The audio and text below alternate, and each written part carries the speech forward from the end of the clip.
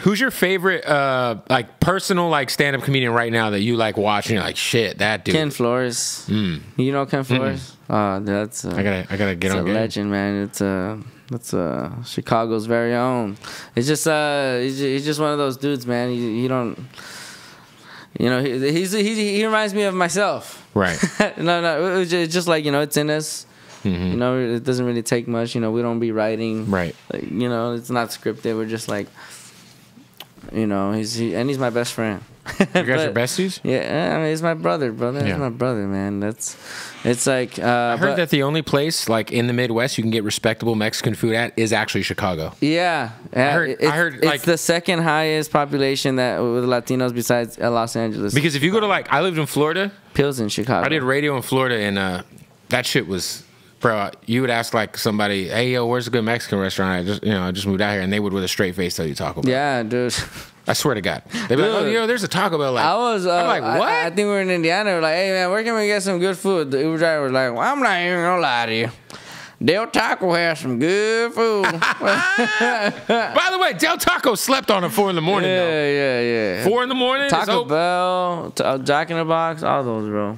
All those are good 4 in the morning, man. Yeah, anything's good at 4 in the morning. If it's open, it's good. I'm a fat ass with fast food, so. What's your if you had to rank your top like 5 fast food joints? McDonald's. Number 1? The GOAT. I think it's the GOAT. McDonald's it's the greatest. GOAT, bro. I agree. It's the fucking GOAT. Like, get the 2 cheeseburgers, extra large fry. Anything. Their patented Coca-Cola. Anything. Stuff the cheeseburgers with the fries. Anything in McDonald's is good, man. Anything. Yeah, there's not a bad item on the menu. Fish fillet. I don't know why. I don't know why they took away the Big Mac cup sauce. I always ask for Big Mac sauce anyways on the side. The McGriddle. Breakfast. Are you talking about the hash browns, bro? Yeah. Have you tried the new steak and egg bagel? No, I haven't. Come on. No, and they got better coffee than Starbucks. Yeah. McDonald's. And they brought back the high C, the orange high C. Oh, dude. When you get your fillet fish, extra cheese and extra tartar sauce. Yeah. I want the full slice of cheese. Oh, I want the half slice. Don't give me the half slice. Yeah. And that's what they give you when you ask for extra cheese. They just give you a full slice. Yeah, no, they put another one under. Okay.